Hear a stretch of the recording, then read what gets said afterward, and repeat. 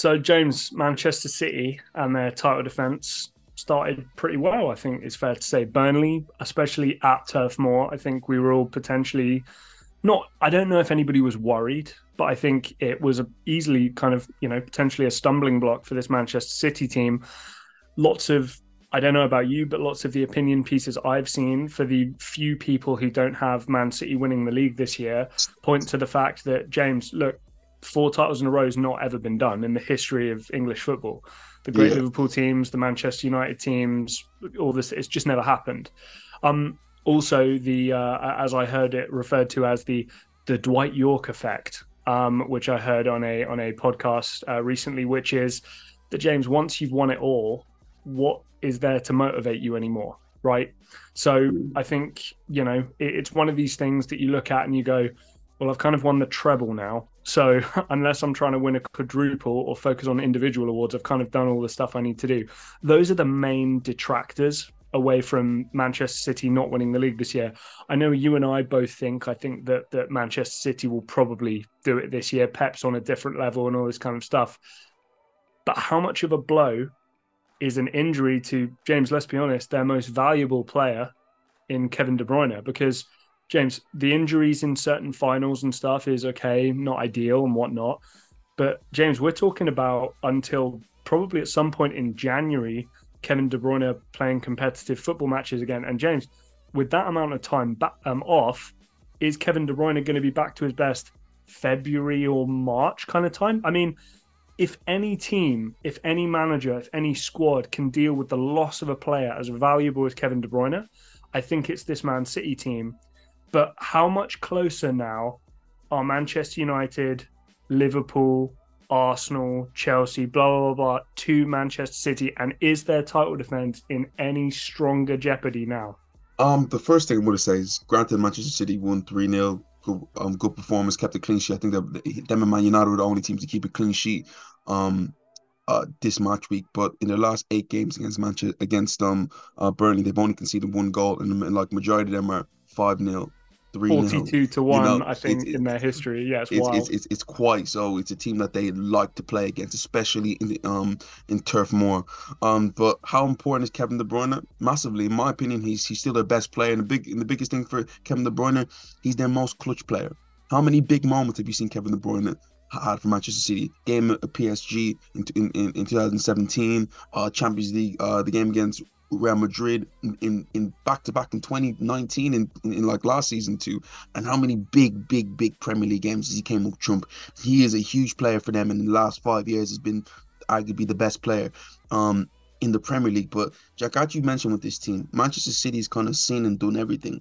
People forget, I think 3 seasons ago, I think the lockdown season, they won the league with Kevin De Bruyne virtually injured for the majority Yeah. of the season. Granted, he played some games here and there, some big games, but he was out for a big chunk of that season. I remember Ilkay Gundogan just going off, Bernardo Silva playing out of his skin, Phil Foden playing. Like, there was a lot of big performers there. This team's used to it. I feel this team can really cope with anything, and to me, it brings a bit more responsibility, and I want to see how certain players perform, because now Gundogan isn't there, who was to me the best performer during that times there. I want to see what Erling Haaland's going to do. Can he step up even more? Because people talk about how much he profits off Kevin De Bruyne's ability to find a cross. I want to Well, see, and can he James, do it without a Kevin De Bruyne now? our criticism of him is what? Right. Well, okay, we've got a couple, but one of our big criticisms of Erling Haaland is it's probably quite an easy job as a striker if you've got Kevin De Bruyne giving you the ball. Like, let's be fair. If you've got probably the best playmaker, and James, I'm pretty comfortable saying this now. I don't mean to open up a new topic of conversation, but I'm happy giving Kevin De Bruyne the name as the greatest midfielder the Premier League has ever seen since 100%. 1992. I think he's well deserving of that. I think it quite kind of helps Erling Haaland and the whole Manchester City team. My other thing that I'm going to add to that, yeah, Jack, is, to me, I think it kind of forces Manchester City's hand a little bit, because if you Jack remember, they were linked with Lucas Paqueta, and it's like, okay, they still got Rodri in there, Bernardo Silva complaining that they just on Kovacic, and of course they got Kevin De Bruyne, the best midfielder in the world. Now you know you're not going to be with him for close to what, 4 to 6 months. Right. You at some point, you know, you have to do something. You have to look to pull the trigger. And if you're West Ham right now, you're thinking, our best player's gone. That's another 25 because you know what the way Yes. football market is right now. It's going to be adding and adding and adding. But Jack, as I said, with this team, can they cope in the Premier League? Without a shadow of a doubt. In the Champions League, I think it's going to be a bit more of a slope. It's like a slope Right. then because at the end of the day, the quality of Champions League is so much higher, than the Premier League. As much as people would disagree with me there, for Manchester City, they Yeah. figured out the Premier League. There's no real tough game for them. Maybe Spurs. Spurs is the one team that really Yeah. Right. trouble them, but they understand the Premier League. Granted they won the Champions League last year, but teams are gonna you're going like you come to our place with no Kevin de Bruyne. Okay, let's James, have it.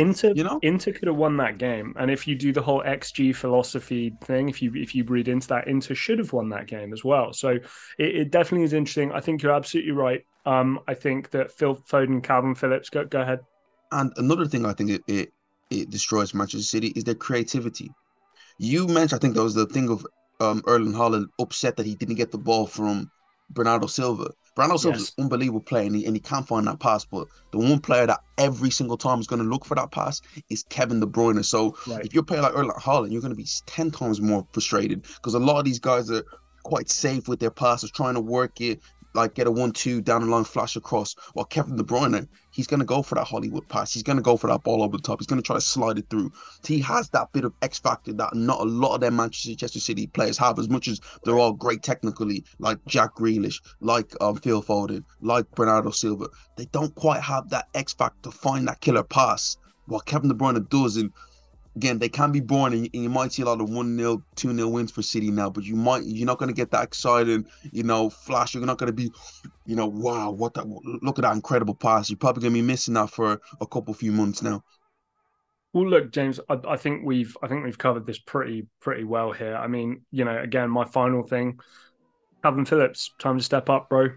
Phil Foden, I don't have a position, or I don't know. Right, well, okay, here's your chance. Time to step up. Lucas Paqueta comes in. Okay, Bernardo Silva can come inside. Maybe Doku signs, right, and fills up that wing spot. So there are players. And look, guys, I know I kind of started out this video, and I guess I misspoke a little by saying that De Bruyne is the MVP of this team. Guys, Pep Guardiola is the MVP of this team.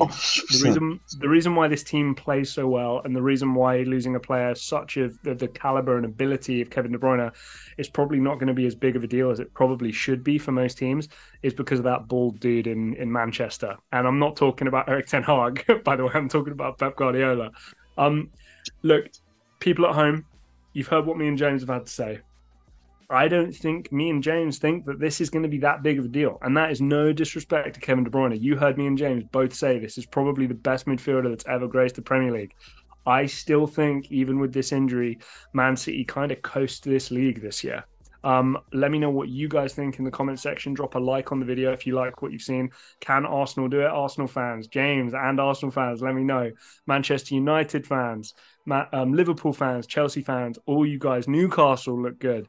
Can you catch Manchester City without Kevin De Bruyne, James? Unfortunately, Pep Guardiola can't get injured and keep him away from like the team or something like that. If that could happen, if he pulled the hamstring, or like he's out for, I would love that. But unfortunately, I don't think it works like that, Jack. Because if that would happen, then we all would definitely have a chance. But yeah, guys, let us know your thoughts. Drop a like, hit that subscribe button if you're not already, and until next time, we will see you.